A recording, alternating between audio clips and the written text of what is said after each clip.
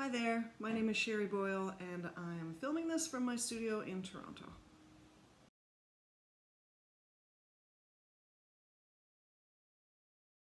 My relationship to the MMFA goes back to around 2006 when I had an exhibition of my very first ceramic sculptures at the power plant in Toronto, and the Musée des Beaux-Arts were the first institution with the National Gallery of Canada to really support that series and that work as a very young artist, which meant a great deal to me.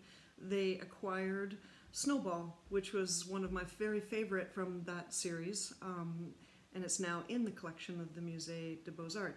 Since then, I've had a strong relationship to the museum, always admiring the inclusiveness of their programming and especially admiring the art therapy wing that has just been built there. It's a really extraordinary achievement in Canada and something that people can admire internationally for really forward thinking around the ways that art and mental health coexist.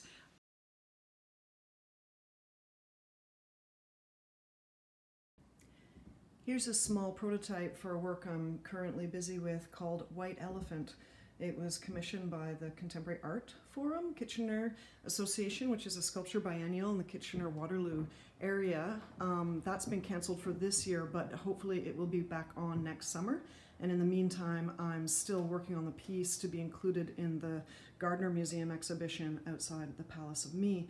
You're seeing different elements. I'm working with various fabricators, and what I have going on right now is a robotics kind of test situation. I'm working with Colin Harry, who is an expert here in Toronto, on the motor and the software, but what we need to test is the balance for the head, which will be spinning.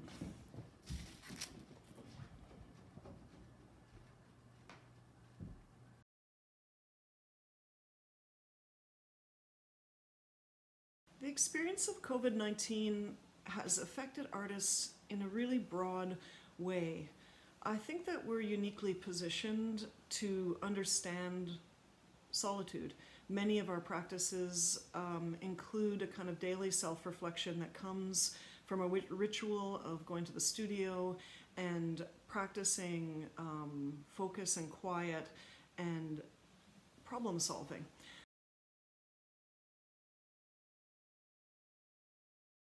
One of the many works that I love in the Musée des Beaux-Arts collection is by Shuvanae Shuna, an artist from Cape Dorset or Kingate up in Nunavut, and she's an amazing drawer and a personal friend, and I've been blessed to collaborate with her in the past. The Musée des Beaux-Arts has a fantastic drawing by Shuvanae called Birthing Scene from 2013, and as you can see, Shuvanae has got some amazing visual ideas that celebrate birth.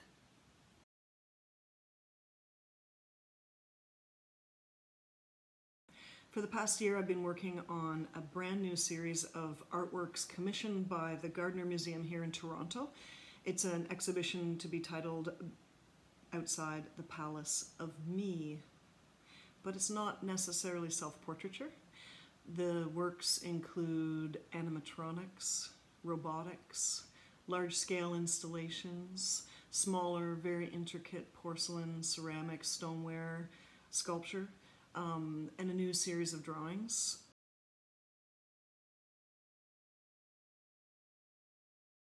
Two artists I've been looking at a lot through these past bunch of weeks and for years that have continually inspired me are Buffy St. Marie, Cree singer and songwriter, educator and innovator who continues to move us all with her ongoing decades of work and principled activism.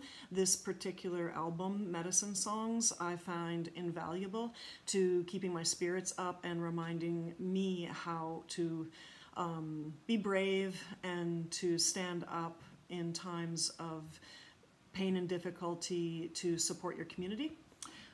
The other artist who I absolutely love is Tove Jansson, and Tove died in 2001. She was a Swedish-speaking Finnish artist, creative polymath and genius who is best known for her series of kind of all ages books, the Moomin Trolls, and those books are incredibly beautiful and soothing and consoling to read at any age to children or adults because of their profound humanity and humor and inventive, kind of creative, sly, just gentleness.